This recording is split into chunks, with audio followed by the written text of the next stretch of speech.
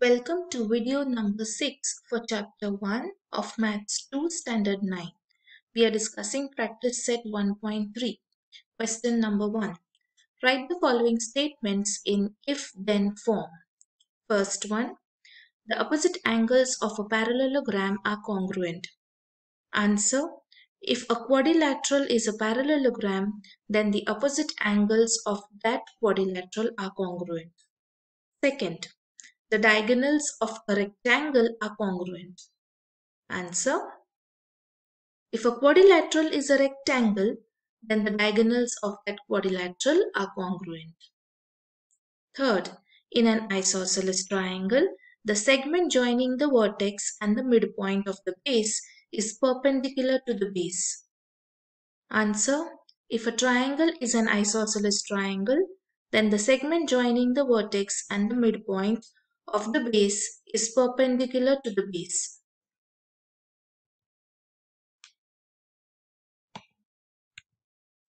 Question number 2. Write converses of the following statements. First, the alternate angles formed by two parallel lines and their transversal are congruent. Answer, if the alternate angles made by the transversal with the two lines are congruent, then the lines are parallel.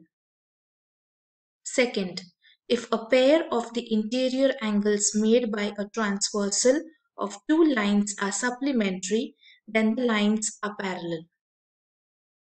Answer, if the two parallel lines are intersected by a transversal, then the pair of interior angles are supplementary. Third one, the diagonals of a rectangle are congruent. Answer, if the diagonals of a quadrilateral are congruent, then that quadrilateral is a rectangle. Now we move on to problem set 1. Question number 1. Select the correct alternative from the answers of the questions given below. First, how many midpoints does a segment have? Various options are mentioned. We know that a segment has one and only one midpoint. Therefore, the correct answer is option 1, only one. Question number 2. How many points are there in the intersection of two distinct lines? We know that when two lines meet, the point of intersection is just 1. So the correct answer is option C, 1. Third one. How many lines are determined by three distinct points? Now, if we see, let's take three distinct points P, Q, R, and they are in a straight line. That means they are collinear. Then when we join these points, we get one single line. That is case 1. And case 2, if the points are non-collinear, then when we join them, we get three separate lines. So we have answer as option 3, 1 or 3. Sub-question 4, find distance AB if coordinates of A and B are -2 and 5 respectively. So when we solve this, we get as 5 minus of -2 is 5 plus 2. Answer should be 7.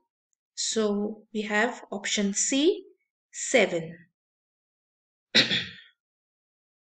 Next is if P dash Q dash R and distance PQ is 2, distance PR is 10, then find QR. Here we go, P dash Q dash R, distance PQ is 2 and distance PR is 8. Sorry, PR is 10. So QR would be PR minus PQ, that is 10 minus 2. Answer is 8. That is option B.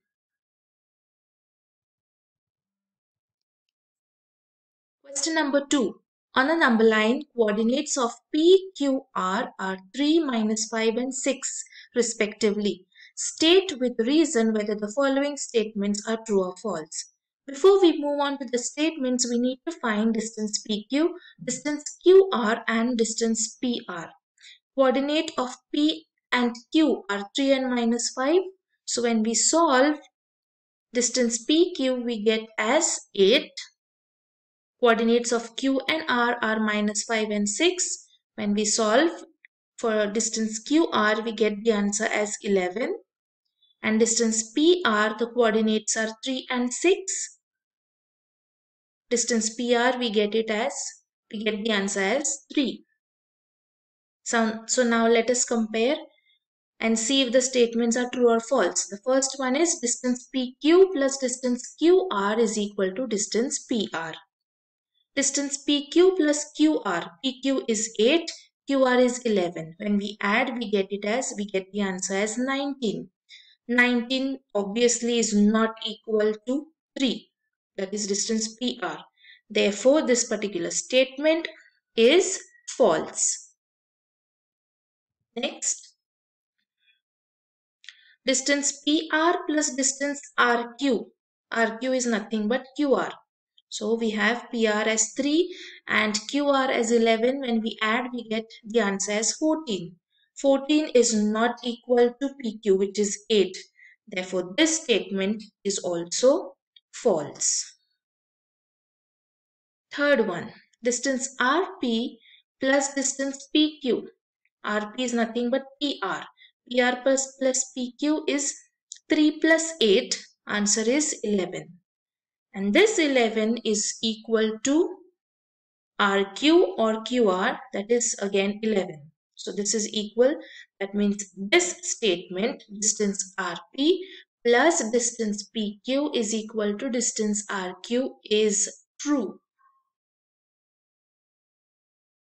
Fourth one, distance PQ minus distance PR, that is 8 minus 3, which is 5.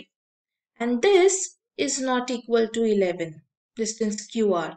That means statement 4 again is false.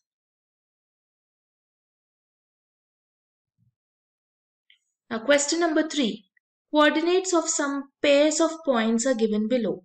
Hence find the distance between each pair. Now certain coordinates are mentioned. We are going to assume certain alphabets for them. So let's take let the coordinates of first one A and B are 3 and 6 respectively. 6 is greater than 3. So distance AB would be 6 minus 3, which is 3. So answer for first one is 3. Second one, we have minus 9 and minus 1. So I'm going to assume it as C and D. So we know that minus 1 is greater than minus 9. Therefore, distance CD would be minus 1 minus of minus 9 is equal to minus 1 plus 9. The answer is 8. Third one, E and F, minus 4 and 5. 5 is greater. So I get distance EF is equal to 5 minus of minus 4, which is 5 plus 4. The answer is 9. Question 3 is continued over here. Sub question 4. Let the coordinates of P and Q are as x and minus 2 respectively. Now we don't know the value of x. So here we are going to assume, suppose x is greater than 0. That means x is greater than minus 2. So distance PQ would be x minus of minus 2. So the answer is x plus 2. Since we don't know the value of x, we are going to keep it as it is. Case number 2, suppose x is smaller than 0. Then x is smaller than minus 2. Distance PQ would be minus 2 minus x.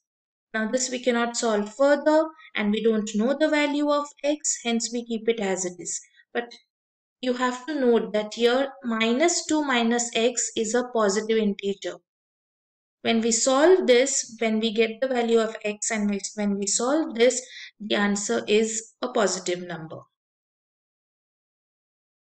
Case 3. Suppose x is equal to 0. Then distance PQ would be 0 minus of minus 2, which is equal to 0 plus 2. The answer is 2.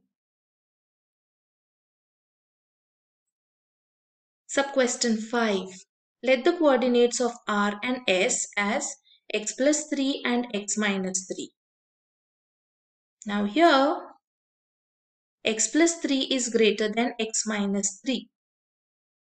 So distance RS is equal to x plus 3 minus of x minus 3. When we open the bracket, we get x plus 3 minus x plus 3. This x and this x gets cancelled and we are left with 3 plus 3, which is equal to 6.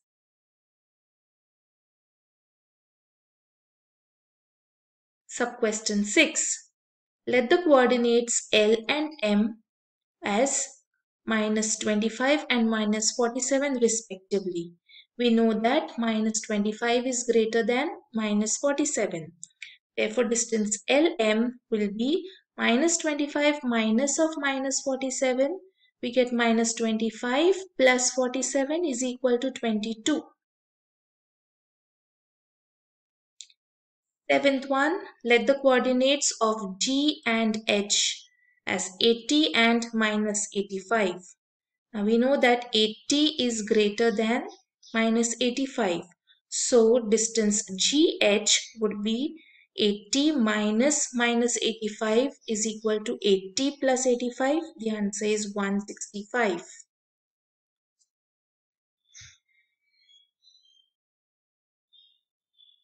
Now my dear students, this particular question 4 we shall do in the next video. That was all for today. Thank you for watching.